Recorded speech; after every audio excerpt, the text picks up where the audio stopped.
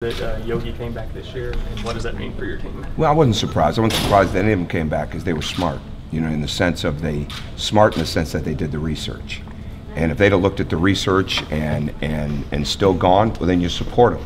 But what they did is they looked at the research. They knew that we could have a really good team. They knew that they could expand their game, their abilities, their athleticism, all those different things that can make them better players when it comes down to it. But the number one thing that's going to differentiate them is if they win, and win big. Because if you win big, now you're putting yourself in a different realm, and that's got to be as much of a driving force as anything else. And then it's how you come back. And what I've been impressed with all of them is the way that they've worked. Not just Yogi, but the way that they've worked. And we start our phase 2. Our phase 1, our spring work was really, really good.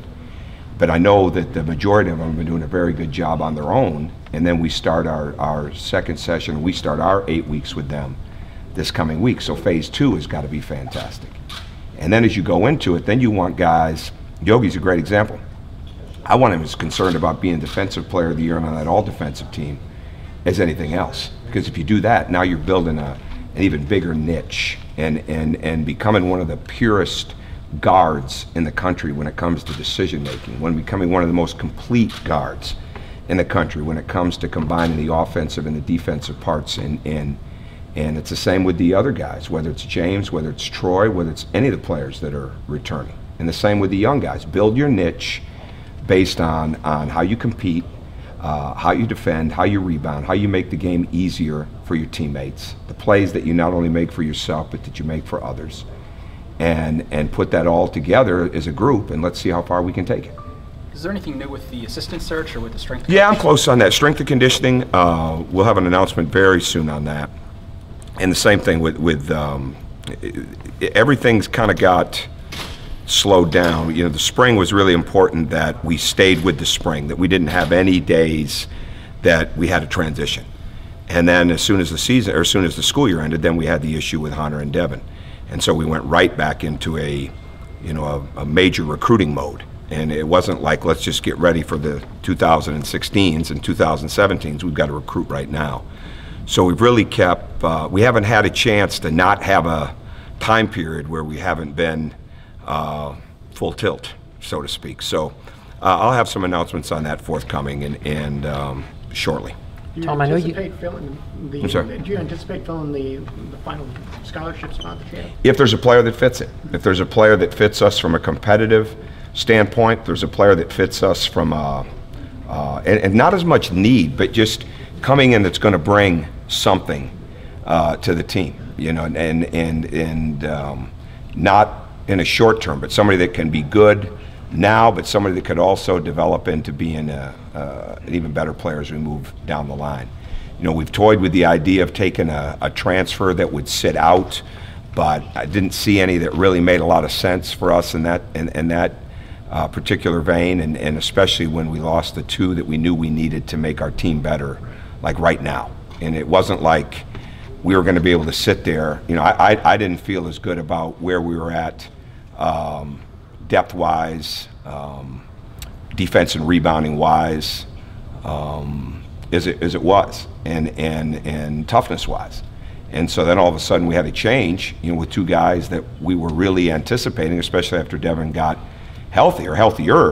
We were anticipating a lot with those guys, and so it kind of changed things. But what it has to be now is something that would really make sense. There's no rush.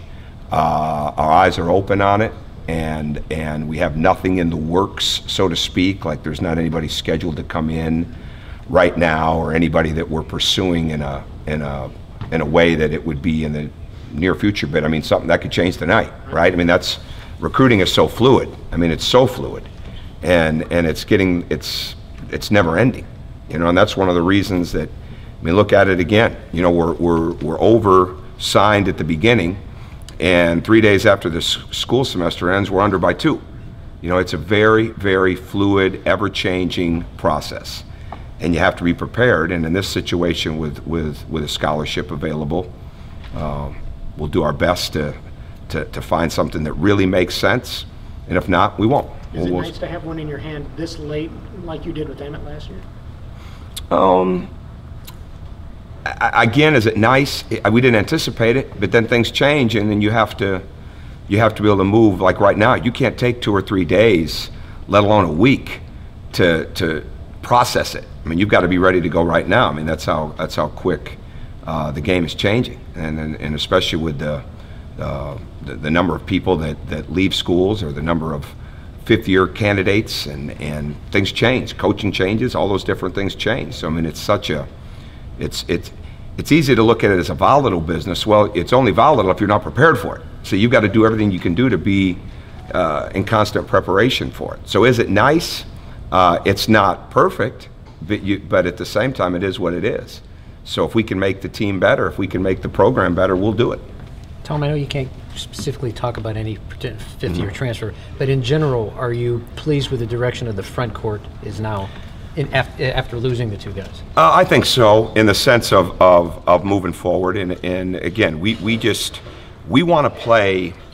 We want to build on a lot of the good things that we did. I mean, like we took our three-point shooting from being somewhere in the 160s, to a much higher level. We've led the Big Ten in scoring, I think, when you take the 4 years combined. I mean, there's so many things that we got better at last year, but for us to make the jump that we got to make and want to make, we've got to get better at a lot of things. And again, it's not like you just come back and pick up from where you left off. I mean, and you're constantly trying to build your team and teach your team around your best players, around your oldest players, but because you want the young guys to understand what's at stake, but at the same time, you've got to be able to help train them. You can't teach at a level that they can't understand or that they're not ready to take. And that's where your leadership comes in, because you want to make your team better constantly. Well, the veterans have got to make it better. So for us to do that, if we get really good veteran leadership, and there's no reason to believe based on what we've done in the past year, I'm really excited about what kind of jumps from 1 year to 2 year guys like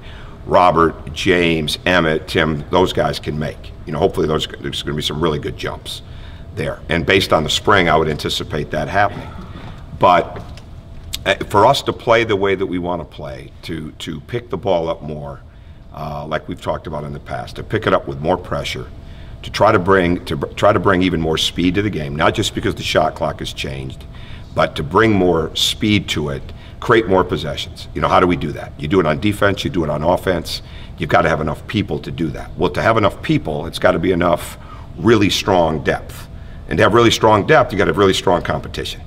And if you get really good competition, then you build that depth. If there's not too deep competition at all those different spots, well, then you don't really find out how good you can be. So it's kind of I don't know if we're where we need to be yet. We'll figure that out. We got to July last year, and I realized we weren't ready to go. And this is when Devin was healthy at this point, and Hunter was healthy at this point, and I was not comfortable with our roster. And fortunately, had a staff that was, especially in Chuck's case, that was able to uncover Emmett, and Emmett got a lot better and helped us a lot. So again, I keep going back to that word fluid. If you're not locked in every day to managing your team in the sense of what your roster looks like and what your depth looks like and what your future looks like, your competition is. So you better make sure that you're doing it as well. To that end, I guess it seems like the last couple of years we've talked a lot about the youth of 2 years ago, last year. It seems like, I mean, a lot of guys coming back, as many as 4 starters. Suddenly, again, I know you can't talk about certain guys, but 3 seniors, some juniors. Do you feel like this team has maybe the experience factor that the last couple maybe didn't? Well, I don't. Yes and no. We need to be a much more physical. We need to be tougher to play against, especially on the defensive end. We need to be even faster on the offensive end. It's hard for guys to understand this, and experience and understanding of the game helps, but it doesn't put it over the top. We have to have players that are as good without the ball, okay, and as active without the ball as they are with the ball. Because when that ball moves for us, we're in a pretty good place. We've got numerous guys that can make plays, and the whole thing became with this team, all right, to make sure that we had enough versatile players to play multiple ways, offensively and defensively, and bring pressure to the game, and get a team that, okay, sometimes it's 3 guards, sometimes it's 2 guards, and Troy is in that position, or maybe Colin is able to move to that position. you can do a lot of different things. Well, to be able to do that, you've got to have players that understand how to make each other better. The hardest thing for guys to understand is how committed they have to be to making their teammates better. And not just getting along with their teammates, not just working with their teammates, not just enjoying their teammates, but truly making them better. That's the experience question for me, because inside of that, all right, where we had issues a year ago, okay, we're really on that defensive end of taking care of each other defensively, having guys that are defensive stop mentality. Like, I'm really interested in a group of guys that are more interested, like we said with Yogi, making that all defensive team, being one of the best defenders in this league and in the country, than where they sit on the scoring fence or where they sit in the all-league balloting. You know, that stuff really is irrelevant. What are you getting better at? And if your experience says that I know I've got to be better at this, and I say that because phase 2 of the spring was really good. We did a very good job academically. Here's Yogi Ferrell, an answer to who asked that question. Here's Yogi Ferrell. He took 20 credit hours, okay? I mean, 20 credit hours. The spring that he had an outstanding spring. All right, going over the thought process of leaving, doing all the research, he never missed a beat. I was talking to Tim Corbin about a couple of his guys that are potentially high draft picks, okay, and Dansby Swanson and Carson Fulmer. Those guys are Dean's List students in the end of their junior year. When you've got guys that have that kind of mentality, okay, that are putting it all together, now you got a chance to really be a good team. Now that remains to be seen. We've got to make sure we have a great summer and build on those same things. And then the experience has a chance to matter. I know the rules changes that still have to be approved finally, but just thoughts on the potential change to a 30-second shot clock and how that might change anything as far as how you play. Well, what we learned, I've said this before, but what we learned from being in Montreal with the 24 seconds is that everybody over there is already playing 24 seconds, right? So like it was new for us, and we're like, okay, we've got to run our offense in 24 seconds. Those teams over there, they weren't concerned about the 24 seconds. They were more concerned about getting another possession. That's why their guards were such good rebounders from behind the three-point line. That's why there was steals and defensive pressure and different traps that would come at different times. That's what I think it becomes. Who's going to figure out a way to not just play within that 30-second clock? Who's going to do the better job constantly, game in and game out, of creating more possessions, which is going to create more easy baskets, which is going to create more fouls, allows you to play more guys. I mean, we want to have a deep team. When you go to the bench, and there's not a huge difference between 8, 9, and 10 versus 3, 4, and 5, okay, in that lineup, now you really got a chance to be good. Now, it doesn't mean that those guys are as good as scorers or as experienced, but they play hard, they compete, they create extra possessions, they get 50-50 balls. You know, a great rule right now, the 10-second, okay, backcourt. If there's a timeout called, you don't get a new 10 seconds. You know, I think that's great. So you've got to pressure, but at the same time, your press offense is going to have to be really good. Your secondary break is going to have to be very good. How you attack changing defenses. I mean, it's very likely you're going to see teams, some of the people I've talked to, they're definitely looking at pressing more back into a zone, okay, because what they're going to try to do is create confusion, slow that clock down, make you have to make plays inside of the shot clock. Well, now, where you get into your shot clock offense at 10, 11, 12 seconds, now you better be really good 7 seconds and under, 8 seconds and under. So that's where the changes are going to be. It's not about, let's just get ready for these rules. Let's see how far into it we can get, all right, at an even higher level with creating those possessions, with having an understanding of how well that ball has to move, with not wasting time, and with playing the game with more of a pace constantly, especially on the defensive end. Anything else for Coach? Yeah, Tom, I have one quick question. I asked Fred this. Are you confident now that the guys you have are mature enough to do what needs to be done? What kind of question is that? Well, in other words, I don't understand. In other words, no more glitches, no more. They understand the way you want the program. You guaranteed that in your family? You guaranteed there'll be no mistake in your house? No. None, no, right? Like no mistake. Me neither. I'm not guaranteed in my house either. No, and I'm not talking about. But that's what you're asking. No, I'm asking. Are you confident that these guys finally get it? I'd love to tell you yes. Okay, but we're dealing with young people. All right, and the thing that's so easy to do is when you have a mistake with a person. Okay, it's very easy to say, oh, get rid of them. You know, get rid of them. They don't get it. They don't care. They don't care. You know, that's supposed to be toughness, right? Toughness is trying to help them get through it, to me. Because I don't know if you'd want your child, and I don't think I'd want my child, playing for somebody that would be ready to do away with them the first time there's a mistake. What you're trying to do is constantly trying to get them to learn, to reaffirm the difference between right and wrong, to understand they're a part of something so much bigger than themselves, okay? And I don't think there's any coach, I don't think there's any leader, I don't think there's any parent in the country I could step in front of that question and give you an unequivocal yes, okay? Would everybody be hopeful? Do you hope that everything goes well in your family? I sure hope it goes well in mine. But that doesn't mean that what you can do is you got to take every possible step that you can take. Understand that you're living in the real world, okay, with real people that have families, and you're trying to do everything you can do to prepare them for their future. And sometimes it's longer for those people to get it. And unfortunately, you have to look at a point in time where sometimes you can't go on together. And that's very hard. You don't get into the business of coaching and leadership or any type of business, and I certainly don't think anybody becomes a parent to make a decision in a flippant, quick way to say, okay, well, we got to get rid of them, we got to move them. They're not good enough for us. That's not what you do.